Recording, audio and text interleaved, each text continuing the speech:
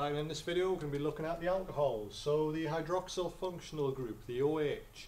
Now in this topic there isn't really that many mechanisms, it's a lot more of the house sciencey work stuff in terms of the use of alcohols, where we get them from, more or less that's it. It's fairly straightforward. So we'll start off with some basic naming, just to quickly recap.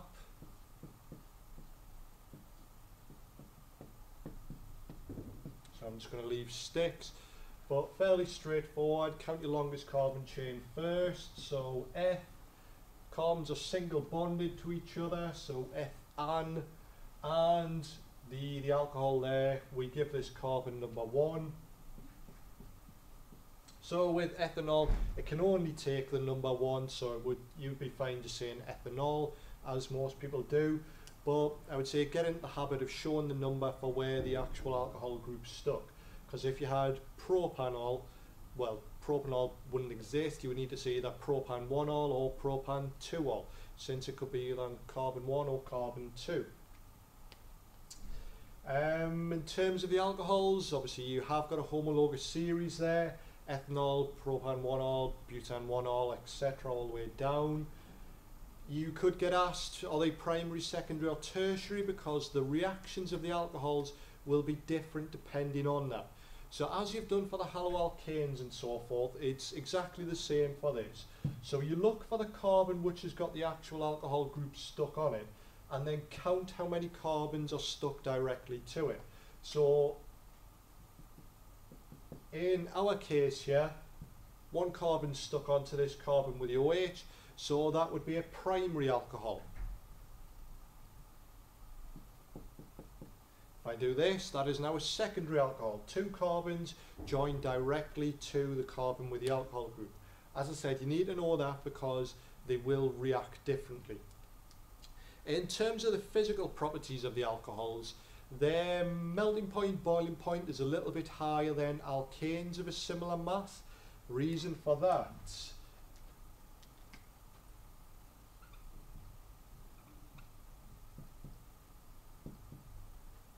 we have got the ending here which can form hydrogen bonds. So again, links back to Chem 1. You've got a big electronegativity difference between the oxygen and hydrogen.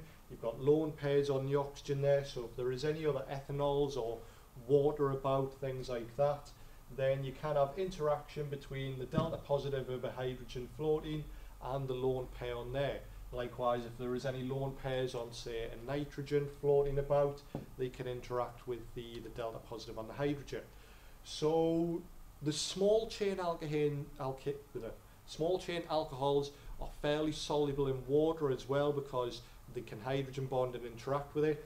As the chain gets longer though, and obviously all these non-polar carbons keep extending off, then the solubility does drop quite dramatically as your non-polar part becomes much bigger than the polar end bit here.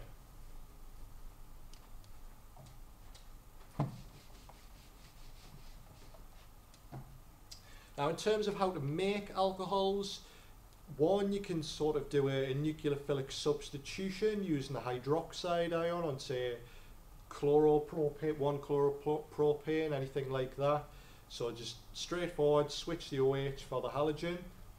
The second method, so starting from the alkenes, which you looked at last topic,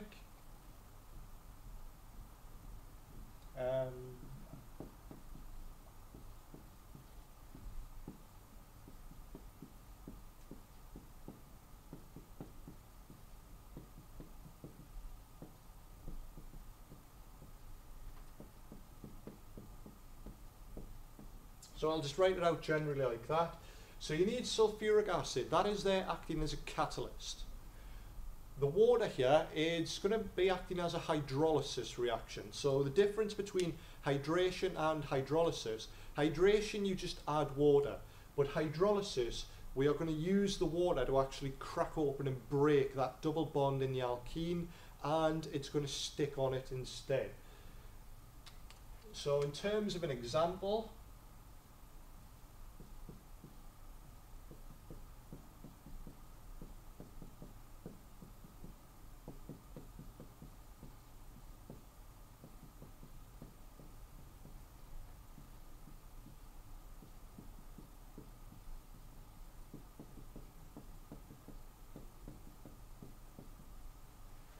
Yeah, so starting with ethene, we can do the hydrolysis, or the actual just getting the alcohol at the end, the ethanol.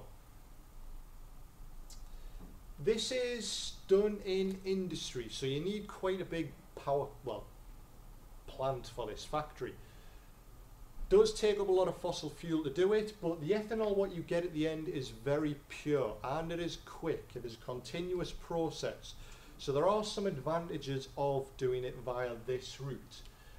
In terms of being able to recognize when you're actually turning from alkene to alcohol, or as we'll see a little bit later, you can go from alcohol to alkene.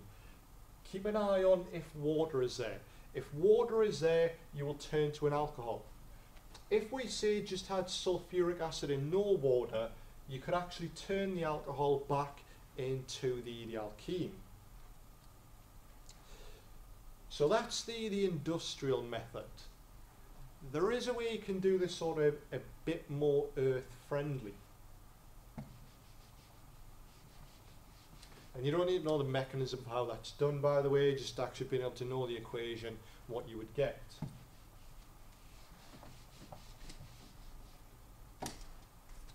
So at GCSE, you will have come across respiration, so how the plants, when they do photosynthesis, and they actually make glucose.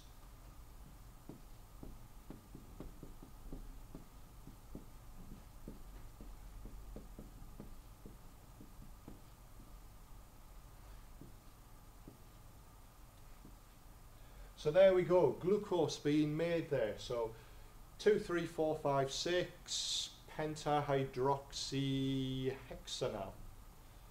Glucose, much easier. Now this can be fermented.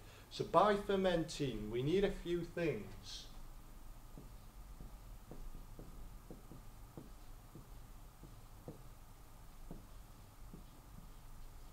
First off, yeast. So yeast is a little almost fungi style thing. It's not actually the catalyst itself, it's the stuff in yeast, the zymes in yeast. But just write yeast, much easier. So it just eats the actual glucose, digests it, breaks it down, you get the ethanol produced at the end. Now because of this, with it being a living organism, then you can't heat it up too high. You would denature it. Do not say kill it. You say denature. So too low of a temperature, well the reaction's too slow. Too low denatures it as well, or too high denatures. So don't say kill. You'll not get a mark.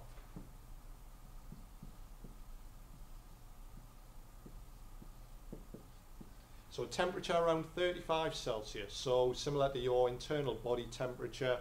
That's what it works best as.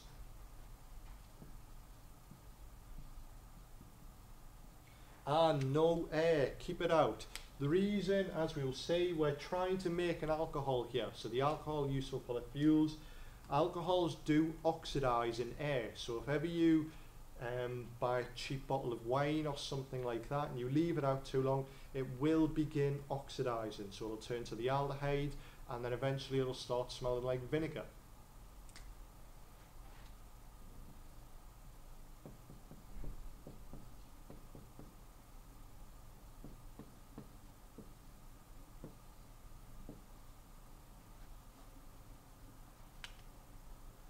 So, fermentation, we get ethanol and carbon dioxide.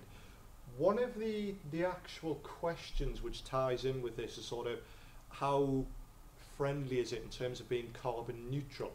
Now carbon neutral you should be able to define. It means no net carbon is emitted to the atmosphere. You must get in that to the atmosphere part.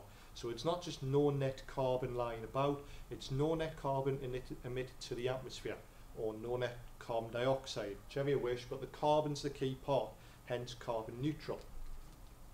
Now the ethanol coming from this way is classed as a biofuel, so it's a fuel derived from a plant source. So obviously we're getting these from the actual plants, so the rape seeds, the things like that which they actually grow, harvest them, and then chuck them in a big pot with the yeast and do the fermentation.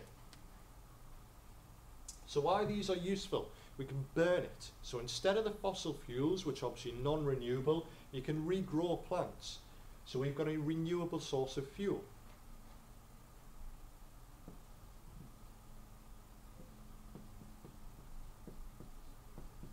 Now you'll see in a second why I've got the two there. It's just to demonstrate a point. So combustion, we are burning an oxygen. So standard products, complete combustion, similar with the alkanes, the alkenes, things like that. You get carbon dioxide and water, so balance them. So notice 4, because I've got 2 lots of ethanol being burnt. So 6, 12, 6, and 4, 8. Now what it tries to get across is the fact that it's carbon neutral. So notice up here we took in 6 carbon dioxides. If you add them up here, we've released 2 and then released 4 when we burnt all of the ethanol. So not just one of it, all of it. So the carbon dioxides perfectly cancel each other out. Again, no net CO2 emitted to the atmosphere. However, it's not as simple as that. It could ask you to sort of prove that, or advantages, disadvantages against it. Yes, the actual process doesn't release CO2, but where do you get all this from? Fields. You need to transport the actual glucose to your factories. So there will be CO2 emitted by the actual lorries. Even when you've made the ethanol, it needs to be transported, say, from Brazil to the UK, so ships transporting it across the ocean. So CO2 will still be emitted. In terms of this process, fermentation compared to the industrial one, which you've just seen before, with this being done in just a big vat with the yeast and waiting for it, it will not give you pure ethanol, typically only around 15%. The reason why is obviously you use ethanol in, say, the hand washers. The alcohol actually kills microorganisms, so at too high of a concentration it kills the yeast. So you'll only get about 15% and then you need to distill it off. Also, it's quite slow since we can't heat it up any higher, otherwise it denatures the yeast. And it's a batch process. You've just basically got a big vat of it. You've just got to wait till it's done, chuck it out, start again.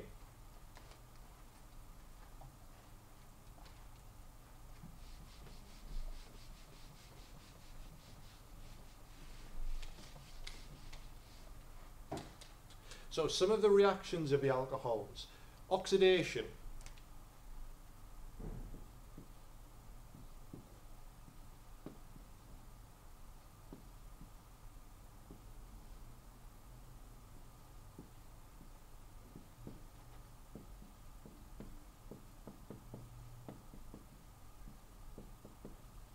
So a primary alcohol, so the primary there, can be oxidized to an aldehyde and then further oxidized to a carboxylic acid.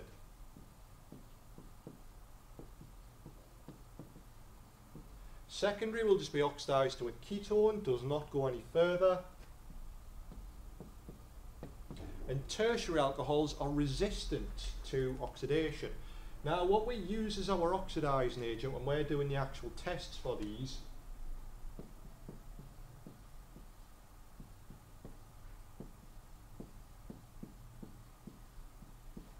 so acidified potassium dichromate. You can use the words if you want. So the sulfuric acid there acting as a catalyst, so that's the acidified part. The potassium dichromate, this is the stuff doing the oxidation. So this stuff, it starts orange, and when it's oxidized something, it turns green. So if you want to do a test, say if you've got 2 samples, one's a secondary, one's a tertiary, you don't know which, if you chuck some of this in, nothing will happen in the tertiary sample. However, the secondary alcohol will be oxidized to the ketone. So this orange stuff will oxidize that, and in doing it will turn green as the oxidation states change.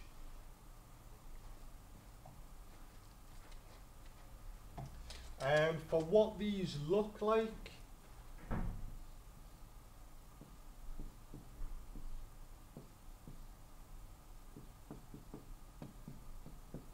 so this is an aldehyde. When you've got the actual carbonyl group, the C double bond O, on the end of a chain. A ketone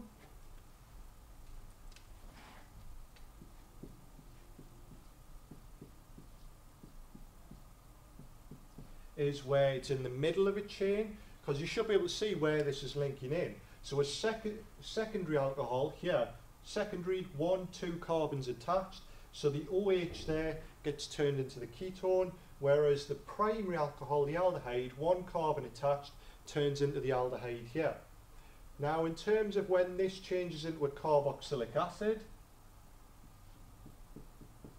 there is now a carboxylic acid. So again, must be on the end, it's that COOH, as you'll sometimes see written.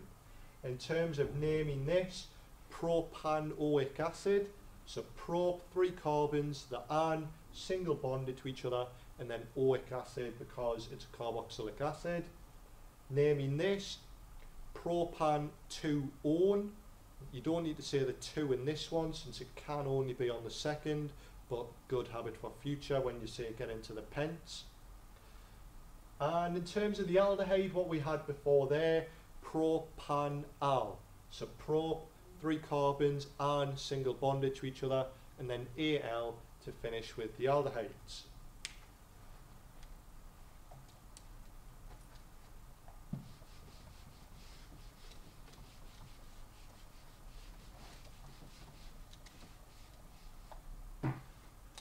In terms of if you're asked to write equations for those,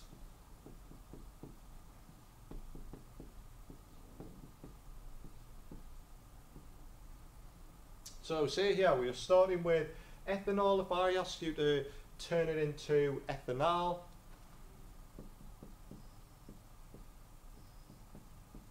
notice the way that's written as well. Do not write OH. The OH is for an alcohol. It's HO for an aldehyde.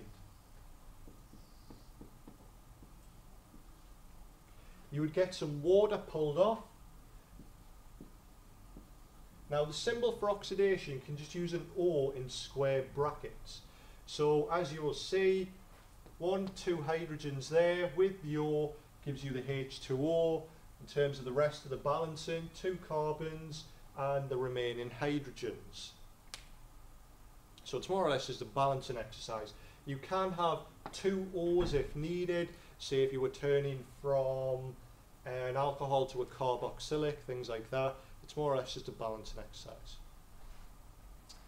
For testing between the aldehydes and ketones, so say if I did a secondary one and had,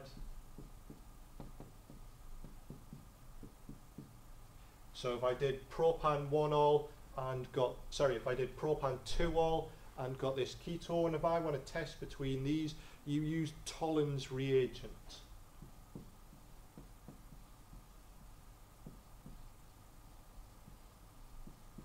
Now Tollens reagent is a mild oxidizing agent, so it oxidizes things further. As you saw previously when I did the primary, secondary, tertiary, a ketone cannot be oxidized further. So Tollens cannot do anything to it, it just stays the same. Whereas an aldehyde can be oxidized further to a carboxylic acid. So what you will see with the aldehyde is a silver mirror forms. Make sure to get in the mirror, so silver mirror. Whereas the ketone, nothing, no change. In terms of when you're doing these reactions, the conditions, what you need. If you want to turn from a primary alcohol to an aldehyde, you might want to use dilute potassium dichromate and do distillation. If you want to get all the way to a carboxylic acid, or if you're doing your secondary alcohol to a ketone, then you will reflux it. So reflux, high temperature, temperature doesn't matter too much, but put it in there. So reflux, high temperature, and constant